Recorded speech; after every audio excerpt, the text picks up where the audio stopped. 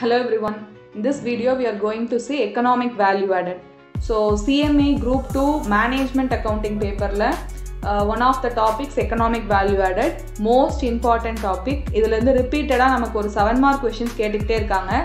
So இந்த டாபிக்ல economic value added எப்படி ஃபைண்ட் பண்றதுன்றதுக்கு ஒரு ஃபார்முலா இருக்கு. And the formula is net operating profit after tax minus cost of capital, that is return on investment. அல்லது weighted average cost of capital into capital employed. இந்த concept போட்டு நம்மளால economic value added என்னன்ற வேல்யூவை determine பண்ண முடியும்.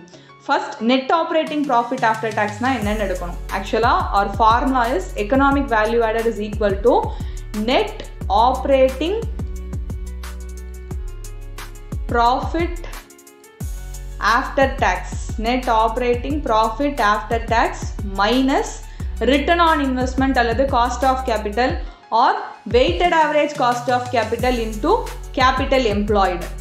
So இதை நம்ம ஃபாலோ பண்ணாலே நமக்கு ஆட்டோமேட்டிக்காக எக்கனாமிக் வேல்யூ ஆடட் என்னன்றது கிடச்சிரும். So first net operating profit after டேக்ஸ்னால் என்னன்னு பார்க்கணும். யூஸ்வலாக ஃபினான்ஷியல் மேனேஜ்மெண்ட்டில் ப்ராஃபிட் ஆஃப்டர் டேக்ஸ் எப்படி கண்டுபிடிப்போம்? earnings before interest and tax minus இதிலிருந்து இன்ட்ரெஸ்ட் காம்போனண்ட்டை ரெடியூஸ் பண்ணுவோம் இல்லையா?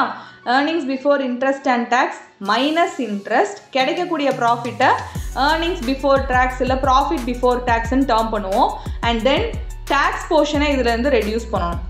ரெடியூஸ் பண்ணதுக்கப்புறம் கிடைக்கிற லாபத்தை தான் ப்ராஃபிட் ஆஃப்டர் டேக்ஸ் அப்படின்னு சொல்லுவோம். யூஸ்வலாக ப்ராஃபிட் ஆஃப்டர் டேக்ஸ் அப்படிங்கிறது இந்த ஃபார்மேட் படி நம்ம டிட்டர்மைன் பண்ணிடலாம்.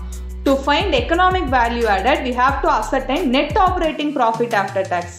ஸோ ஒரு ப்ராஃபிட் ஆஃப்டர் டேக்ஸை எப்படி ஆப்ரேட்டிங் ப்ராஃபிட்டாக மாற்றுறது அப்படின்னு பார்த்தீங்கன்னா, ஆப்ரேட்டிங் அப்படிங்கிறதுல என்ன விஷயம் வராது? ஃபினான்ஷியல் ஆஸ்பெக்டான எந்த விஷயமும் கவர் ஆகக்கூடாது. ஃபினான்ஷியல் ஆஸ்பெக்ட்னா என்ன? ஃபினான்ஷியல் இன்ஸ்ட்ருமெண்ட்ஸ்க்காக நீங்கள் பே பண்ண இன்ட்ரெஸ்ட் ஆர் டிவிடெண்ட் பார்ட். இங்கே நம்ம என்ன டெபிட் பண்ணியிருக்கோம்? Interest portion debit பண்ணியிருக்கோமா? So we have to reverse this interest portion to determine net operating profit after tax. அப்போ நம்மளோட profit after டேக்ஸை NOPAT, that is net operating profit after tax convert பண்ணுறதுக்கு we have to just add back this interest portion. ஆனால் இந்த interest போர்ஷனை அப்படியே add பண்ணிடக்கூடாது, after tax போர்ஷனை add பண்ணணும். எதனால அப்படின்னா, இப்போ for example interest portion 1 lakh Ruby கொடுத்துருக்காங்கன்னு வைங்க. அதில் 30% கம்பெனியோட டேக்ஸ் ரேட் அப்படின்னா 30,000 rupees டேக்ஸாக டெபிட் ஆகிடும். பேலன்ஸ் ப்ராஃபிட் ஆஃப்டர் டேக்ஸ்னு வச்சுருப்போம். இப்போ நம்ம அகெயின் இந்த இன்ட்ரெஸ்ட் பார்ட்டை ஆட் பண்ணும்போது 1 lakh ஆட் பண்ணோம்னா இந்த 30% ஆஃப் 30,000 இன்ட்ரெஸ்ட் பார்ட்டும் திரும்ப ஆட் ஆயிரும். ஆனால் நம்மளோட ஃபார்முலா படி நமக்கு என்ன வேணும்? ப்ராஃபிட் ஆஃப்டர் டேக்ஸ் போர்ஷன் தான் வேணும். அப்போ இந்த இன்ட்ரெஸ்ட்டை நீங்கள் ஆட் பண்ணும்போது அப்சல்யூட் இன்ட்ரெஸ்ட்டை ஆட் பண்ணாமல் ஆஃப்டர் டேக்ஸ் இன்ட்ரெஸ்ட்டை ஆட் பண்ணணும்.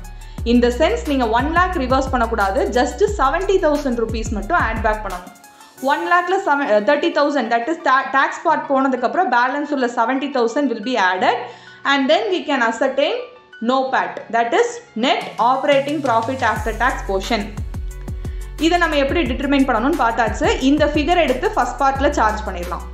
And the second part deals with return on investment, that is நம்ம என்ன கேபிட்டல் எம்ப்ளாய் பண்ணியிருக்கோமோ இன்வெஸ்ட் பண்ணியிருக்கோமோ அதுக்கான காஸ்ட் ஆஃப் கேபிட்டல். இப்போ எக்ஸாம்பிளுக்கு ஒரு கம்பெனியில் ஈக்விட்டி கேபிட்டல் மட்டும்தான் இன்வெஸ்ட்மெண்ட் பார்ட்டாக வச்சுருக்காங்க.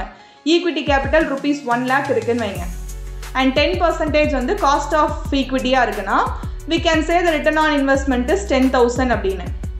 ஸோ செகண்ட் பார்ட்டில் 10,000 போட்டு NOPATலேருந்து செகண்ட் பார்ட்டை ரெடியூஸ் பண்ணிங்கன்னா you will get EVA. ஒருவேளை ஒரு கம்பெனியோட கேபிட்டல் ஸ்ட்ரக்சரில் தேவர் இன்கார்பரேட்டிங் ஈக்விட்டி ப்ளஸ் டிபெஞ்சர்னா அப்போ நம்ம என்ன பண்ணணும்? ஈக்விட்டி போர்ஷன் 1 lakh வந்துடும், plus debenture portion for example 30,000 இருக்குன்னு வைங்க. அப்போ இந்த பார்ட் தான் நம்மளோட கேபிட்டல் எம்ப்ளாய்டு, ரைட்? அப்போது நம்மளோட capital investment of capital employed 1,30,000 charge பண்ணிடுவோம். காஸ்ட் ஆஃப் கேபிட்டலில் வெறும் ஈக்விட்டி கேபிட்டல் டிபெஞ்சர் கேபிட்டலோ மட்டும் போட முடியாது, ரெண்டுமே இருக்குது. அப்போ நம்ம காஸ்ட் ஆஃப் டெட்டும் போடணும், காஸ்ட் ஆஃப் ஈக்விட்டியும் போடணும், right? Cost of dead and cost of equity ரெண்டுமே இன்கார்பரேட் பண்ணும்போது நம்ம என்ன மெத்தட் ஃபாலோ பண்ணணும்? Weighted average cost of capital. Weighted average cost of capital எப்படி பண்ணுறது? Weight of dead into cost of dead plus weight of equity into cost of equity. you will get weighted average cost of capital in terms of percentage. அதாவது total capitalல டிபெஞ்சரோட composition எவ்வளோ இருக்கு, ஈக்விட்டியோட composition எவ்வளோ இருக்குன்னு பார்த்தீங்கன்னா you will get weight of debt and weight of equity. And நமக்கு cost of dead cost of ஈக்விட்டிக்கு formula already தெரியும் இல்லையா? So அதுபடி நம்ம cost of dead and cost of equity charge பண்ணிடலாம். பண்ணிட்டீங்கன்னா யூ வில் கெட் பேக் எடுத்து இந்த percentage நீங்கள் அப்ளை பண்ணிவிட்டு அண்ட் இன்வெஸ்டட் அமௌண்ட்டை நெக்ஸ்ட் சார்ஜ் பண்ணிங்கன்னா you will get return on investment. This is the second part of EVA. இப்போ first பார்ட்டில் நம்ம நோபேட் கண்டுபிடிக்கிறோம். Out of profit after டேக்ஸ்லேருந்து interest after டேக்ஸை add பண்ணி we will get net profit after tax. And then return on இன்வெஸ்ட்மெண்ட்டுக்கு என்ன பண்ணுறோம், individual capital இருந்ததுன்னா அந்த capital employed into cost of such capital multiply பண்ணி போட்டுடலாம்.